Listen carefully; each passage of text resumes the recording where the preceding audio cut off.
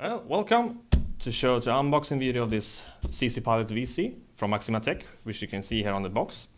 So let's open this one up. This is the starter kit, but we are going to have a look at what is actually included in this box. So if we open this up carefully, we'll see that we get greeted with a little paper here, getting starter manual, and we have some information about it. We will see how to assemble the stand, which screws and bolts that is included. We have some information about the power outlet, how to connect it to the backside of the units. So let's find the unit then. Here we go. Here we have it. Yes, just remove the box for a while. So this is the unit which we have, the brand new CCpilot, and we got configurable buttons on the sides. We can hear it, we can hear it to me. Sounds good. And on the back side, we have a diamond plate type of mount, which we'll see on the stand how it works. Connectors to the multi-pin, and some information about the unit. So let's continue on the unboxing here. So on the next layer, we can see that we have this stand parts. We have all of these. We'll see later how that works. Here also we got one piece for the stand. And here we got the diamond plate mount. We got the screws and bolts which is needed to assemble this. And we have a small part here. Well, we'll see where that one fits later on. And lastly on this layer we got the power brick or power box with the connectors to the cable, and we'll see. On the next layer we're gonna have more cables, which is here. We got European and American style power cables, so we'll work on those areas. And also here we got the long cable, with all the connectors to the units. So we got power, we got for CAN network. We got Ethernet, USB connection, and we got then two connectors which will be attached to the unit.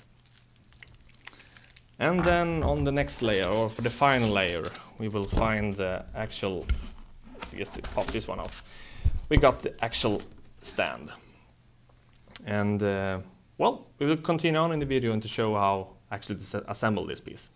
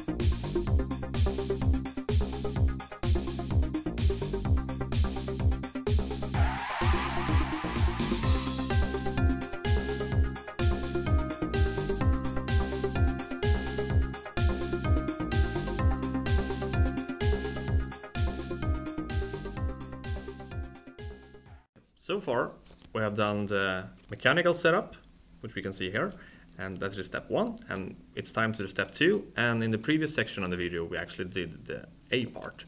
So it's time to connect the power to the unit, and for that, we need the red power cable and the black ground, and they are going to be connected to the black to black, red to red.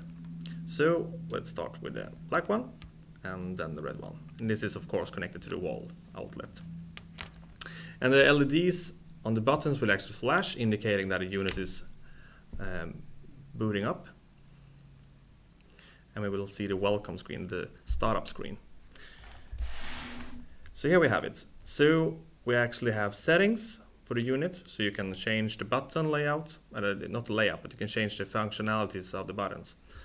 We can calibrate the touch, we can see that a video is working, and we can use the terminal, we can rotate the display, and we can also shut down the unit.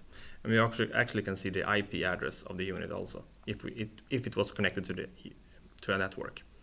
But for the moment, we will shut down the unit just to see that it works correctly. And the screen will go black. And after that, it's turned off.